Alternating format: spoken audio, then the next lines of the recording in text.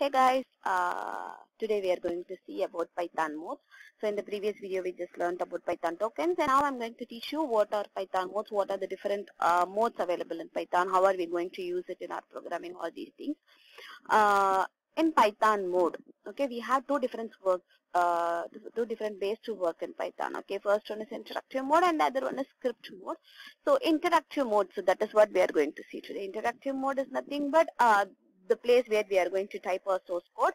So here is an example we have given. So this is the place where we are going to type our programs, command, source code, whatever it is.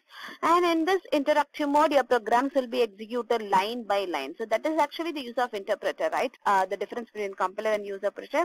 A compiler will translate, will convert, will execute your program at a time, at once, full program at once. And interpreter will execute your program line by line, will convert your program line by line, okay, to give the desired output. So that is happening actually in this interactive mode in Python. So we have to type our command source code after this Python command prompt. So this is what called Python command prompt.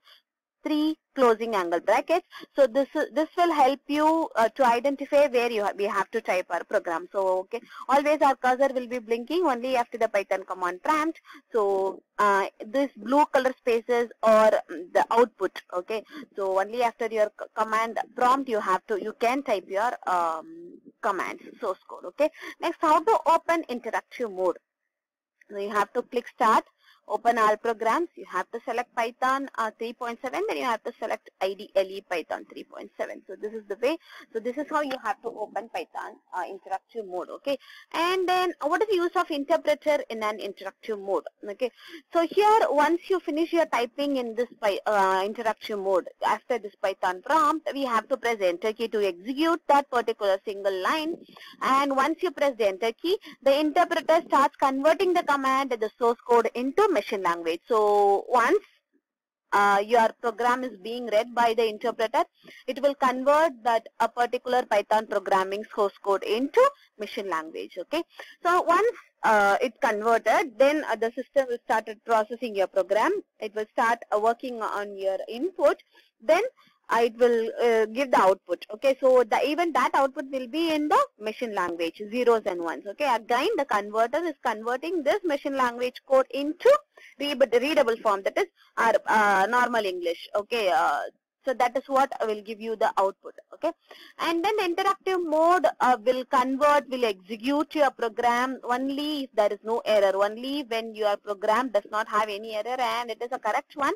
It will convert your program and it will give you the output. Else you will get the error message immediately after your program itself. Okay, so you will get it immediately. So let me show an example for this. So this is what Python shell.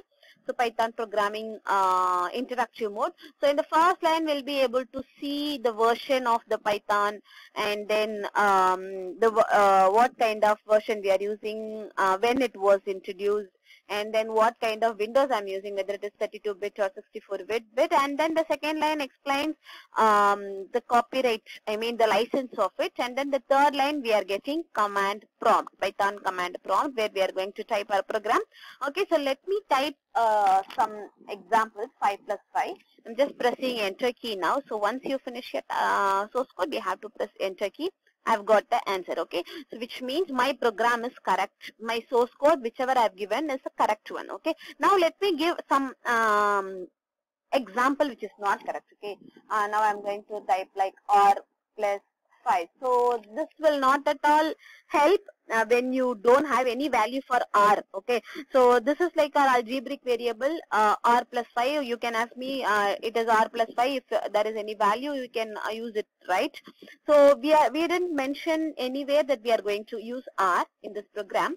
Okay, so what the interpreter will do, it will try to add the character, the text, and the number, which is not at all possible. Okay, so let me press the enter key. So we have get the error message over here. The error is name error. Okay, and then name R is not defined, which means it is identifier. R is an identifier over here. Okay, so in the previous video, like in tokens, we have learned what is an identifier, keyword, all those things. Okay, so R is not defined. So we didn't tell the interpreter that I'm going to use this R in my program. Okay, so this is the error message we are getting. So in the first case, our program is correct, our source code is correct, so we have got the output. And in the second case, it is not correct, so it tells the error message. Okay, so and it tells you where is the, in which line you have error, what is the error. All these informations will be given by the Python interpreter itself. Okay, so this is called debugging. Now let us start and go to the next one. So using print function. So how to use print function? What is print function? Print function is used to display the output of any command on the screen. So it is used to display any text on the screen, or you can, if you want to get any output directly on the screen, you can use print command. Okay.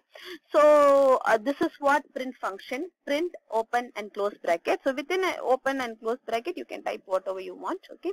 So here is the example I've given. So print within double quotation, I'm just giving hello world. So whatever we are giving within single quotation or double quotation or triple quotation, that is called a string literal. You remember that we learned in tokens. Okay, string literal. So let us try this code. Print open bracket, within double quotation, hi everyone. So you just type whatever you want. So because whatever you are giving within quotation, that will be considered as a string literal, so that will be printed as it is. Okay. Now you can check just the word print is coming in some other color and the string literal is coming in some other color, which means the print is a keyword.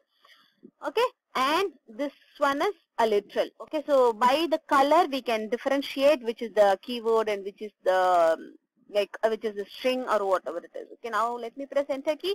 So the answer will be, the output is hi everyone. So whatever you are giving within the quotation, that will be printed as it is. Okay, so this is the use of print command. Okay, so now let me do the calculation in print command. Print 5 plus 5. So press enter key, we will get the answer. So this calculation can be done with without print function and with print function also. Okay, so this is the use of print function. And then, as it is a case-sensitive programming language, it differentiates between uppercase and lowercase characters. For example, print with capital P and print with small p are two different items in Python. Like if you take print with capital P and small p, okay, so this is a keyword and this is just an identifier. So let us check. Let me explain how it is working. So now I'm just typing with print double quotation hello, closing double quotation, close bracket. So the output will be like hello, right? Yes. Okay. So now I'm going to use the same with capital P, P-R-I-N-T, sorry, P-R-I-N-T, open bracket, open quotation. Okay. Same thing I am typing hello, close quotation, close bracket. Now let me press enter key. So make sure, just look at this. I just used capital P instead of small p over here. I'm getting the error message because it is considering that as a name, which is nothing but an identifier. Okay, so name is identifier here. Okay, so print with capital P is not a function. It is not a keyword. Okay, so while typing itself, you will come to know by checking the color of it. So with print with small p is coming with blue color and print with capital P is coming with black color. So always our identifiers and variables will come with black color only. Okay, so this is the difference between capital P and small p. Okay, so both are different when it comes to Python interpreter. And to print more than one argument, it should be separated by commas. So let me explain how to use the print command to print more values. Okay, so print open bracket hi comma. I'm just typing 5 plus 5. Okay, so now what will happen? Both the things. It will print the string literal and it will do even the calculation. So that two different times we have done it, right? So hi everyone. This is string literal that has been printed as it is, and the calculation also has been done. Okay, so now I just combined both the things together. Okay, now let me press enter key. So what will be the output? Just guess and wait.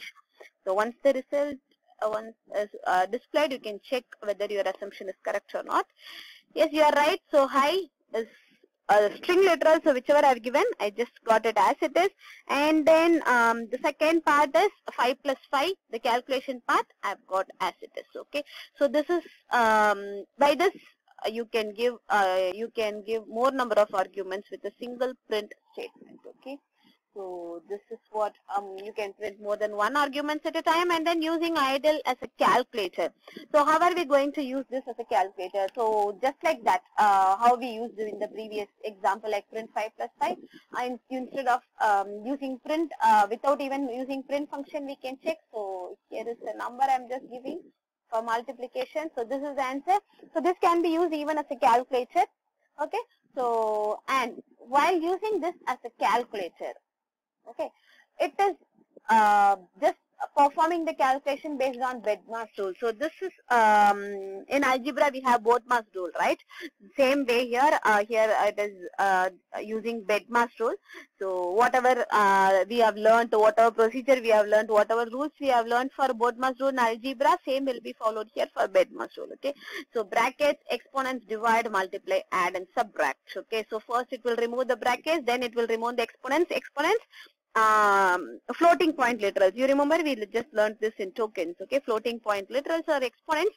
That exponential forms will be removed, and then the division, it will remove the division, multiplication, addition, and then subtraction. So this is the way the idle will work as a calculator. In this way, it will work as a calculator. So let us start a program. An example: 5 star 5 close bracket plus open bracket 20 divided by 5 close bracket, and then minus 15, and then plus open bracket 57 into 3. So this is the this a sum I'm just giving it. Just by pressing enter key, we'll get the answer. Okay, so this is the answer for this 185.0. So if you are good in algebra, you can check it now. So this is how the BEDMAS rule is working. This is how it is being calculated.